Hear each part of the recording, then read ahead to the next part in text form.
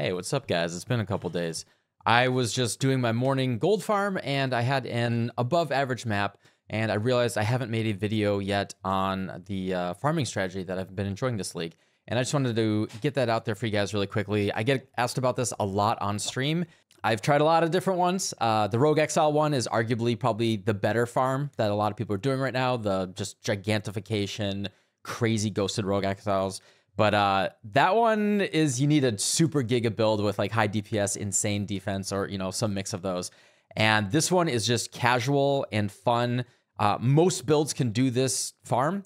You don't require anything particularly strong. This is, you know, a high-end version of my league starter. Just a bleed gladiator, nothing crazy or special, just last rate leap slam bleed gladiator. And in fact, I clear most of the map on a pseudo 3 link.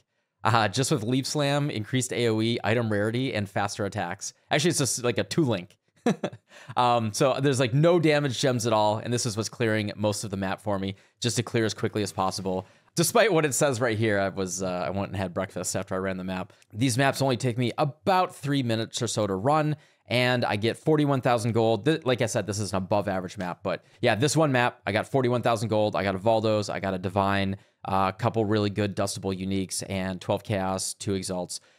Very solid, easy maps to run. There's some investment into it, but yeah, this is my favorite farm. It is ambush with beyond, nothing else to it. If you're just looking for something to do, this is the farm that I like doing. I didn't invent this or anything. I'm sure there's plenty of other videos on it, but this is basically what I came up with, just, you know, wanting to do ambush. So yeah, let's just get into it and talk about what this is, and I'll show you an example of a map run and why I like this so much. All right, so first up, the Atlas. What is the theory? The idea is that we are going to be just doing strongboxes. Strongboxes with the scarabs and the map device craft to get as many of the best quality strongboxes that we can on the map. We want to be able to open them multiple times, so we go into just all the strongbox nodes, additional strongboxes. You want to have additional chance to open again. You want them corrupted and rare, so you don't have to waste your time trying to get engineer's orbs and rolling them up and all that. And then we just take all of the ones to get a higher chance for more strongboxes. Then, as usual, we go into all of the increased effective map modifiers, all of it that we can get. Although we do skip Chiseled Perfection because we're going to be running non-quality to 8 mod maps. More about that in a second. We run blue altars because we care about just, you know, raw quant. If you have a build that can run blue altars, rather, and you can do raw quant, I do recommend doing blue altars. But if you can't do that, then red altars are okay. Really, that depends on the price of chisels, the price of divines. As divines are getting cheaper, chaos is worth more. So red altars are actually kind of looking pretty good. Divines are going down pretty hard. But if a divine was worth 175, 200 chaos each, then, you know, the chance for a divine shrine or divine altar would be worth more. But just the raw chaos, you know, that's a personal choice. But I like to go for the raw quant and the gamble of maybe getting a divine altar. I've only seen one this entire league, and I've run a lot of maps. So don't bet on that. That's never really worth. So yeah, we want to go into Beyond as well. We want as many monsters as possible on the map. We also just take some of these free shrine nodes right here for funsies. And then the big thing is where like probably a third of the profits, if not half the profits actually come from, is we want to get T17 maps to drop. So T17s can't drop in a T17. You have to run T16s to drop a T17. And to do that, we want to have as much quant as possible, as much pack size, as many monsters as possible. That's why we have Beyond as well. And we want to take all of the shaping nodes right here. Very specifically, we do not want singular focus. This reduces the number of T17s that will drop by, I think the estimate's like 24%, something like that. And then we want to take all of the increased chance for higher tier map drops. This will make it so more of the lower tier maps will roll up to T16s. And I believe the way that the calculation works is when a T16 drops, it also calculates, you know, based on your chance for a T17 to drop at the time for a T17 to drop from that. So the more T16s that drop, the more T17s that drop. So in fact, we actually end up getting most of them from our cartographer strongboxes. That's where tons of maps will drop. And in fact, you can get duplicated T17s, all of that. This is less than a week of me playing pretty casually on stream. Like, I only stream about 4 to 5 hours a day. I am way too addicted to Deadlock right now. So that's where a lot of my time has been in the past week. But yeah, in just a week of, you know, 4 hours a day on stream, I have this many T17s, and I've probably run about 10 of them myself. I occasionally want to mix those in as well. In bulk, these will sell for nearly a divine each. You can, depending on which map it is. Fortresses you can get at 1 divine. It time of recording. You can get 1 divine per in bulk if you have big enough bulk. And then the other ones are usually about 0.7, 0.8 per divine.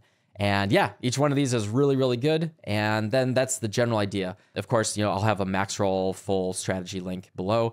That's what we do. And then what you're going to be running, and you'll see here, we drop a lot of T16 8 mod maps. And this is part of the strategy as well. If you want to bulk sell these, you can go to PoE Exchange and set up a whole bulk exchange. Let me know in the comments below if you want me to make a video on how to bulk sell maps. This is where probably another third of the profits come from, is you can sell these at about 10 to 12 chaos per in bulk.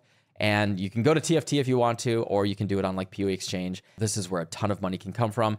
So these are 8 mod maps. We also over self-sustain. We're running 8 mod maps, and then we also get them back.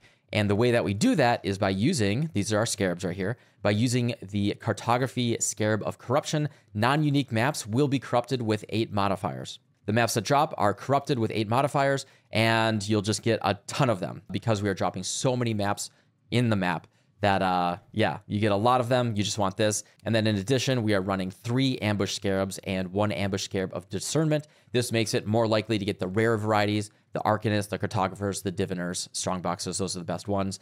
And then when we run the map, we also want to do ambush right here. The general idea is you go on the map, you want to run it with blue, of course, because we're running blue altars, and just go through the map, click on all the strongboxes, blow everything up. I also got 41,948 gold in that last map that I ran. Tons of gold can drop. On the low end, you're looking at 20 to 25K. And on the very high end, I think I've hit like 45, 50K in a T16. T17s are higher. I've hit like 80K in a T17. But yeah, if we're just running T16s, you'll get about 20 to 40,000 gold. There's a high variance there based on just like the rolls on the map. So you're going to self-sustain your maps. You can start with just running non-8 mod maps. But as soon as you start getting those rolling in, you want to switch to 8 mod maps. You will get so many. Like, I need to put this in a quad tab. I have so many, I don't even know where I ended up putting them. Those are uniques to dust. I have more here. These are just not 8 mod ones.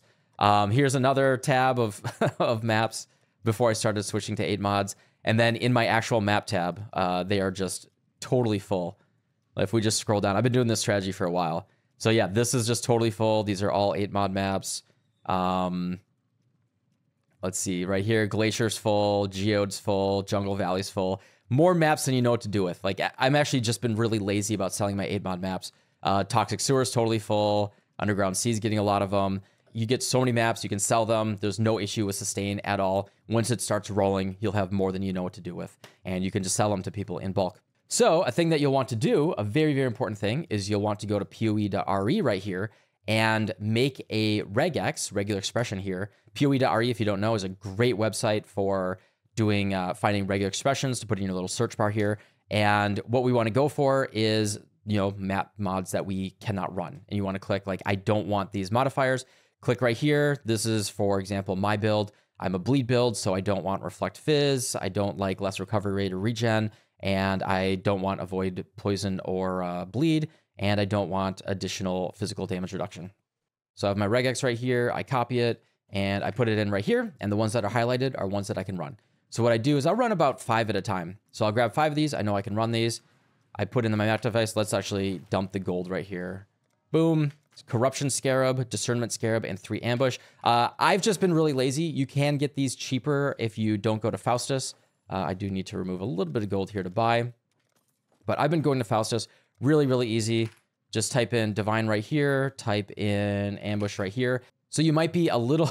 we saw the price actually just got updated to be less favorable for us as I was talking. I was buying those for much better prices like a week ago, but the popularity of Ambush is pretty high right now. It's just such a very, very easy, generally profitable strategy that, yeah, it's no wonder that people are doing it. Anyway, so Ambush Scarab right here, even though this is like not ideal, in fact, I don't really like this ratio. I've been buying them at 1 to 22. I'm going to place the order, and this will probably fulfill at some point. Just based on the market pressure. You don't really have to go with exactly the recommended. You can go for a little bit more favorable to you and just let it wait a little bit. So we get the Ambush Scarab. We take the Corruption Scarab right here, grab some of those, and we also want to go for Discernment. So yeah, Discernment is the most expensive. So 1 to 9 has been what it's been like for the past week or so. I was getting them at 1 to 15 a little bit earlier. But yeah, look at that. It did fulfill, right? So it was telling me 1 to 20, but I was like, you know what? I've been buying them 1 to 22. I bet you it's going to go back to that. And you can check the competing trades and all that if you want to get a more, you want to spend time making it more efficient. But then, yeah, we just grab these scarabs and you 100% will make your money back. Don't worry about that at all. You know, if the prices get way worse or whatever, then fine. But it has not been an issue whatsoever. So we do that. Let's open up the map and we'll run one real quick. In my build, I am entirely oriented. I'm running a gold flask. I dropped my granite flask and my leap slam, which is my clear skill. I have that entirely set up for increased AoE, item rarity, and faster attacks. It just has, it's a 2-socket damage with the socketed gems right here. And it's all I need because I have bleed pops right here. I have for a little bit faster clear. Let's do it. It's a little rippy because I'm taking off some defensive auras, but this is kind of fun to do just to clear the maps a little bit faster. Does run the risk of maybe of dying, but it's more fun. This makes my AoE much, much bigger, and we also get Hair of Ash pops. So the clear is really nice. The one thing that it's not necessary that I do recommend is being able to click on all the quant altars. Absolutely not mandatory whatsoever, but it is really nice. You'll definitely, you know, you can get up to like 100% increased quant from the altars right there.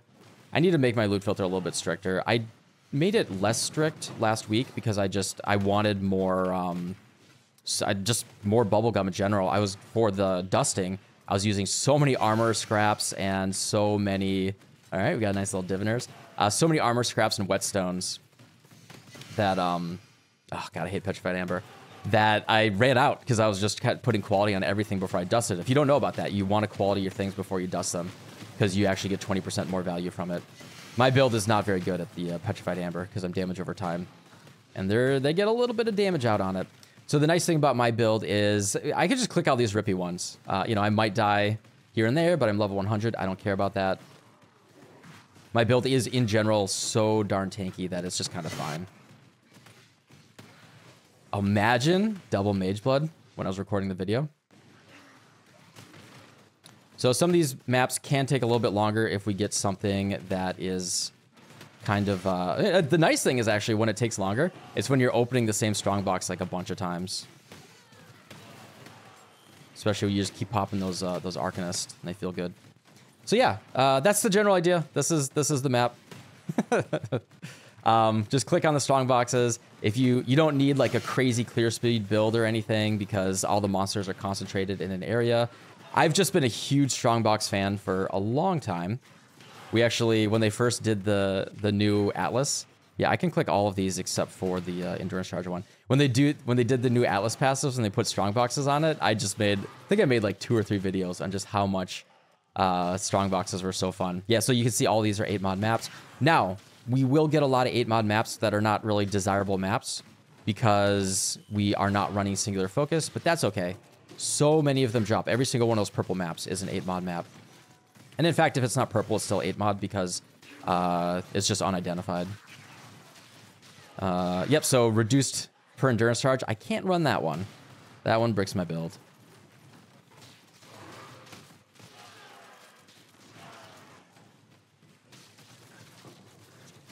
All right.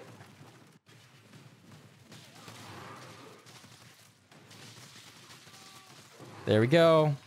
So a bunch of maps dropped. Yeah, less than 3 minutes for this map. No spectacular drops, but we did get about 30,000 gold. Got a couple uniques to dust, and we did get a bunch of 8-mod maps. These ones at least, we can sell Strands, we can sell Toxic Sewers, Defiled Cathedrals, Glacier, whatever is a desired map. You can sell those for, like I said, 10 to 12 chaos or so per map. And so this alone, what I do with these ones is I just give them to my map runners, and I have them do that. That's a map that you can run. That is the strategy that I've been enjoying. You get those Arcanists, you get tons of duplicated Divines, duplicated Valdos, you get a good Cartographer Strongbox, you get a ton of maps drop. Really, really enjoying this strategy. Insane amount of bubblegum currency too. Way too much bubblegum currency. I've never had this much in my stash before. Just everything totally capped out. Just pleasant, fun to run. The big thing about it for me is the fact that we can sustain our gold, like over sustain our gold. You know, 30,000, even on the low end, right? Get about 30,000 gold in a 3-minute map. You run, let's scale it down a little bit. Let's say 15, that's about 450,000 gold per hour, which is, you know, not top end like those Rogue Exile farms, but it is a good amount, and that's more than plenty to sustain a really good strategy. You just play for 2 hours a day, and your gold is, you're doing your full map runners, you're doing your full dusting and your boats and everything. But that's it. Just wanted to share with you guys a strategy that I've been enjoying. It's not the best in the entire league, but it is a really fun, sustainable, good one. It's made me plenty of currency. I've been having fun with it. And yeah, that's it. Thanks for watching. See ya.